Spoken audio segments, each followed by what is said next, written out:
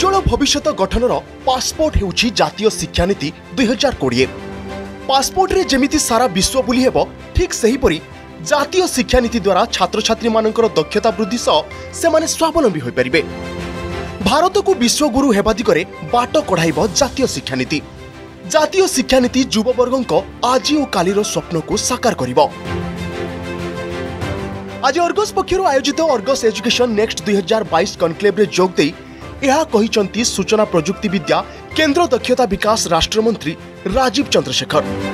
प्रधानमंत्री नेतृत्व में देश आगौछि, अर्थनैतिक क्षेत्र विकसित हेउछि। भारतर अर्थनीति रे आशातीत वृद्धि घटिछि जहाँ पूरा विश्व देखुछि। युवक युवती को रोजगारक्षम करने दिगरे अनेक पदक्षेप निया जाउछि। सेहिपरि कोविड बेले प्रधानमंत्री नेतृत्व में भारत जो भली महामारी मुकाबिला कला ताहा निश्चित रूपे भारतर परिचय को विश्व स्तर में अधिक ग्रहणीय करिछि। आज भारत एक विश्वसनीय बंधु भावे सारा विश्व में निजको परिचित कराई पारिथिबा कहिसंती केंद्र मंत्री। सेहिपरि ओडिशार झियो द्रौपदी मुर्मू राष्ट्रपति होइथिबारु खुशी प्रकट करिबा सह आगको ओडिशा आसिबे बोली इच्छा प्रकट मध्य करिसंती।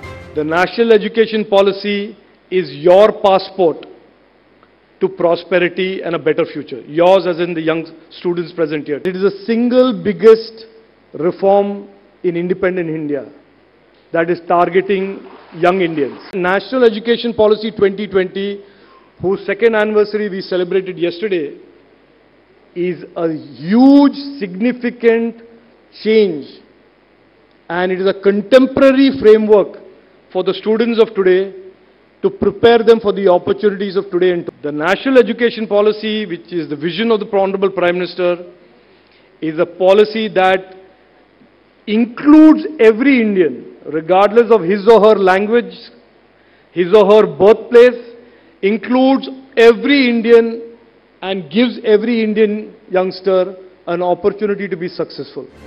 कोरोना परवर्ती समय रे किभली कैंपस रु भारतर भविष्यत एवं संभावना तैयारी होई परिबो से संपर्क रे आलोकपात करिथिले अतिथि माने। कोरोना परर शैक्षिक वातावरण, ज्ञान पर्यवेसित अर्थनीति को नहीं शिक्षा क्षेत्र पुनर्विन्यास एवं नियुक्ति सृष्टि पई शिक्षा और दक्षतार आवश्यकता विषय रे आलोचना होइतिला। Most important pillar of new education policy to make a person skillful and innovative. That innovative will only come from quality education and lot of cross discussion. Our lecture program in the school and colleges, only teacher comes, he makes some slide preparation, audiovisual preparation, and he goes on giving lecture. There is no time at the end for discussion or question answer. So that's not good. We are working on new kind of skills. So far, NCVT has approved about 5,000 skills, out of which 4,000 are alive today. And in addition to these 4,000, we have developed more than 250 skills just in the future area. Now these also include the employability skills, the new kind of employability skills which are required of every student, which are required of every worker. कार्यक्रम में केंद्र मंत्री राजीव चंद्रशेखर व्यतीत शिक्षा और अनुसंधान deem to be विश्वविद्यालय भुवनेश्वर कुलपति प्रोफेसर डॉक्टर अशोक कुमार महापात्र एवं national council for vocational education and training बा एनसीवीटी रो चेयरमैन डॉक्टर निर्मल सिंह कालसी सम्मानित अतिथि भावे योगदान करथिले।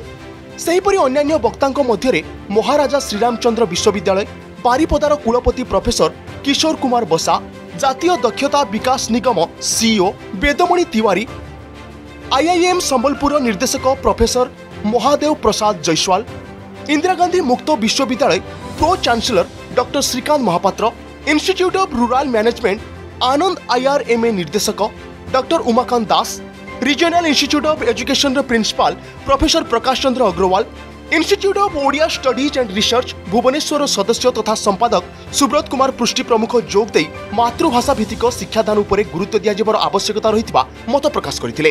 अर्गसर मुख्य संपादक संजय जेना स्वागत अभिभाषण रखिथिबा बेले धन्यवाद प्रदान करथिले CEO Prakash Sahu. Bureau report Argus news.